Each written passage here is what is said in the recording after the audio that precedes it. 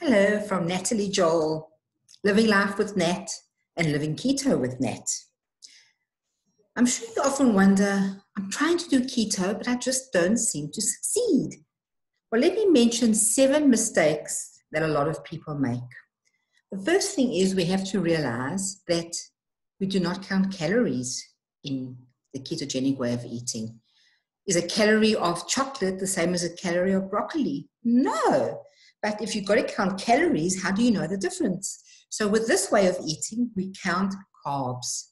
And we try and keep our carbs as low as possible.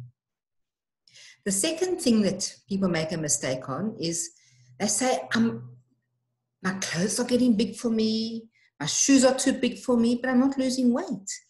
What we focus on this way of eating is ignore the scale. The scale is just one factor in the matter.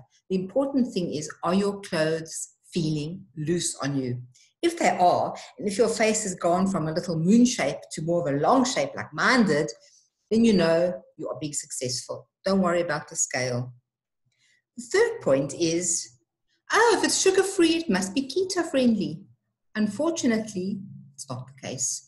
Many sweeteners, instead of being used for sugar, they put in sweeteners. A lot of the sweeteners are actually harmful to us.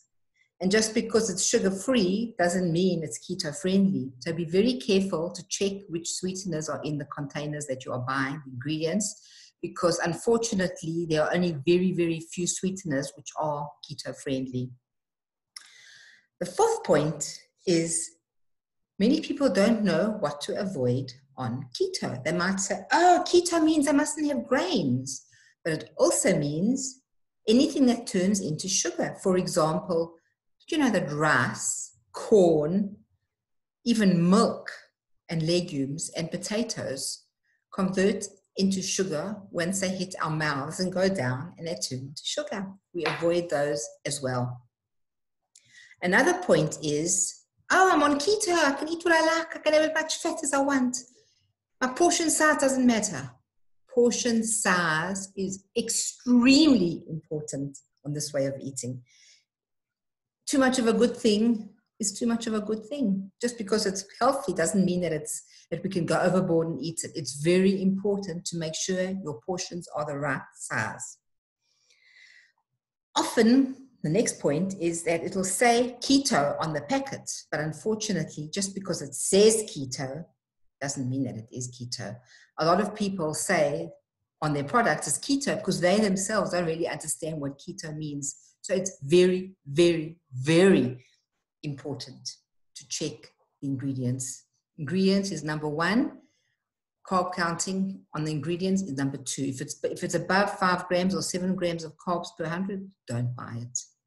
And the last point is, I can't just eat the food. Everybody says I have to have these drinks and those drinks to make myself in keto. Nonsense. As long as you're keeping to the right foods and drinking plenty of water, there's no need to drink anything else. There's no need to say, because it's a keto drink, I have to drink it. Keep your portions right, keep your drinks right, keep your food right, and you're in keto. Enjoy. If you enjoyed this, please subscribe to my channel, my channel linked below. And if you like what I'm saying, please tick like. I would really appreciate it. Thank you.